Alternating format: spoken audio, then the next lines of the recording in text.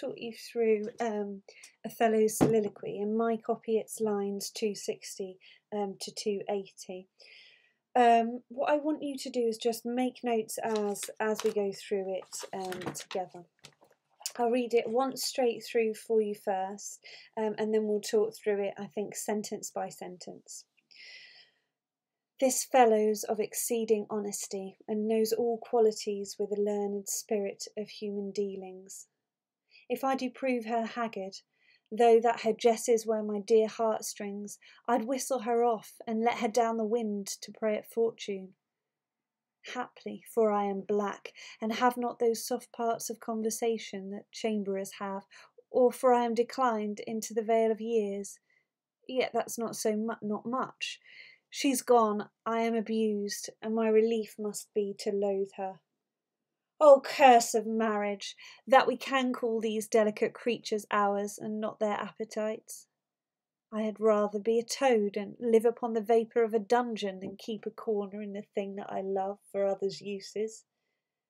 Yet 'tis the plague to great ones, prerogatived, that they are less than the base. 'Tis destiny unshunnable, like death. Even then this forked plague is fated to us when we do quicken. Look, where she comes.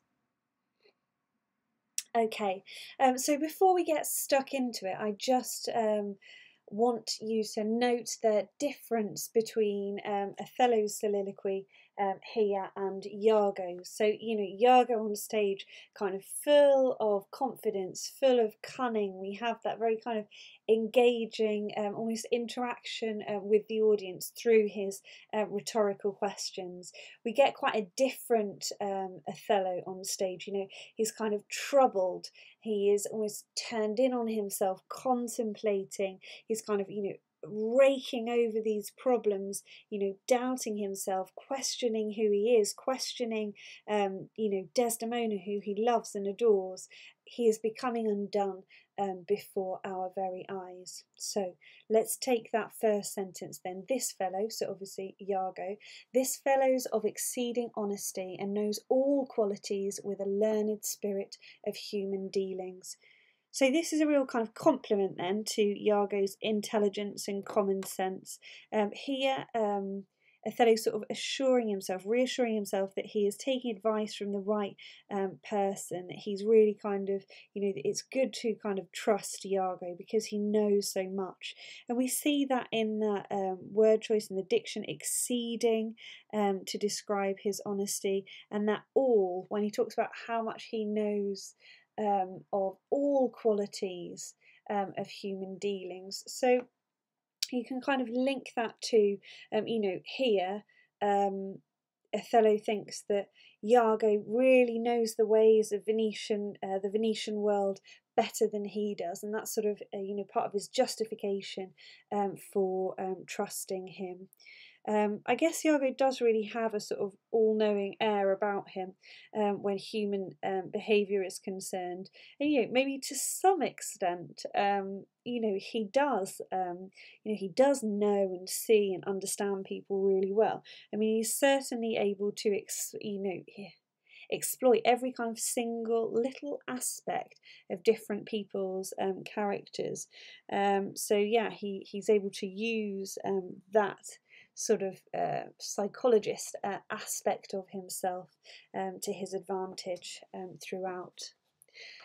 To the next line then we get this metaphor. If I do prove her haggard, though that her jesses were my dear heartstrings, I'd whistle her off and let her down the wind to pray at fortune. I just noticed here, actually, let us, oops, hang on, there we go. Wanted to get my red, there we go.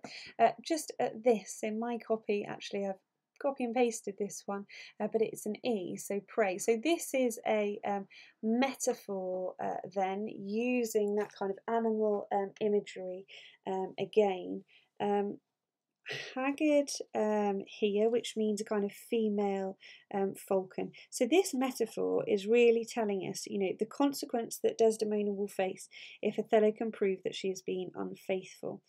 He's really kind of, so after sort of reassuring himself in that kind of calm way, yes, Iago is the one I should trust. Here he's kind of venting a bit of pent up rage. So female falcons then are known to be unruly, and so in the kind of personification of this haggard, of this falcon, when it's kind of referring to a woman, it means that she's, unchaste, unfaithful.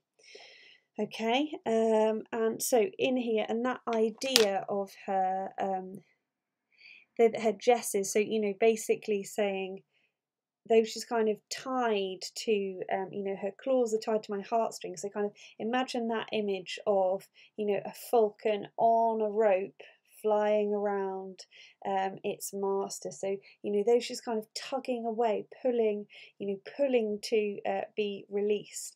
If she proves kind of false, if she proves that, I'd whistle her off and let her down the wind to, I'd turn her out, basically. You can see in this sentence we've got her repeated 4 times, her haggard, her jesses, her off, let her down the wind. I suppose the repetition of that just shows how kind of preoccupied and all consumed he now is by this idea of Desdemona being unfaithful. Okay. So I suppose we're saying that, she's like this kind of wretched bird who is leashed, tied to him through marriage. But she will be set off to fend for herself, kind of turned out to fortune if he were to prove she had been unfaithful. Okay. And, I'm always wary of alliteration, but I suppose you could kind of look here. We've got the her, haggard there, and then we've got the though, that here. And I think that, I suppose, this like series of repetitions, and if you sort of look at the punctuation within the line as well, it's almost reflecting what's happening in the sentence. So within this sentence, we've got this idea of this kind of unruly falcon tugging at the leash, trying to get away. I suppose that could be, you could say that has been reinforced by the punctuation, and also reinforced by the alliteration. As I always say, make sure your alliteration is kind of a secondary supporting point, further evidence to an existing idea rather than anything standalone. Okay, next then we see him internalising criticism of others. So let's read it first. Haply, for I am black, and have not those soft parts of conversation that chamberers have. Or, for I am declined into the vale of years, yet that's not so much. She is gone, I am abused, and my relief must be to loathe her. Okay, so, hang on. Let's find, I've put my notes here. Okay. So here he's kind of really questioning his identity. I think that, we see the effects of Iago's brainwashing here. He's basically kind of like, he's ruining the fact that he's black. Remember that all the time he is othered in the play, by everyone else. This issue of race is used as an identifying feature. It's used to kind of criticise him in any sphere other than the military one. Now he seems to be like, I am black, I am other, I am from somewhere else. I don't speak in the way that Venetians speak, that idea of those soft parts of conversations. And then he's saying, maybe I'm old. I'm declined into the vale of years. But then, and here, this kind of punctuation, it's almost kind of like the back and forth in his own mind, this kind of conversation with himself, or maybe it's because I'm black, maybe it's because I don't speak in the proper way, or maybe it's because I'm old, but I'm not that old. And then she's gone and I'm abused, and he's kind of like, okay, well, whatever the reason, there she goes. This is the situation, and all that's left, my only kind of recourse now, is to loathe her, to hate her. Okay. And I just kind of link here to, hopefully you read it and really underline this part yourself, but if you go back a couple of pages back, when Iago was kind of mid-persuasion, he was saying, "Aye, there's the point, as to be bold with you, not to affect many proposed matches of her own clime, complexion, and degree, whereto we see in all things nature tends. Foe, one may smell in such a will most rank, foul disproportion, thoughts unnatural." So, Iago before, it's at first he'd appeared kind of totally unwilling to say anything at all against Cassio and Desdemona, and then kind of when supposedly pushed, or having engineered Othello to kind of push him and ask him for the truth, he's like, okay, well, yeah, now you mention it, if I'm being forthright, I suppose it is a bit unnatural for Desdemona to have turned down so many good men of her own race and her own class, and sophisticated good men, in order to go out with you. Yeah, that is unnatural. And so that's kind of got to him here, isn't it? Hasn't it? We can see that in these references there. "O curse of marriage," so this is an apostrophe, so this is where you sort of address a concept or an idea or an inanimate object.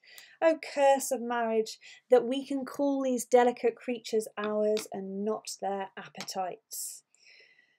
So it's kind of referring, he's sort of talking here about marriage. So just when he seems to be kind of, right, that's it, all that's left is for me to hate her, he's resolved in loathing Desdemona. His love for her and his conflicting emotions and confusion seem to kind of fuel this cry here. And we see here a bit of the conflict between Iago's influence and his own natural tendencies to refer to his wife as a delicate creature. Okay, so this, oops, hang on, what have I done? Sorry. Okay, here we go. Yeah, so this is his language, isn't it? This delicate creature. That's very much how he would refer to Desdemona, and this idea of their appetites, referring to their kind of sexual appetite. This is very much the kind of base vulgarity, the language that kind of is coming from Iago. So again, it's kind of, we're seeing how Iago has infiltrated Othello's thinking here. Okay.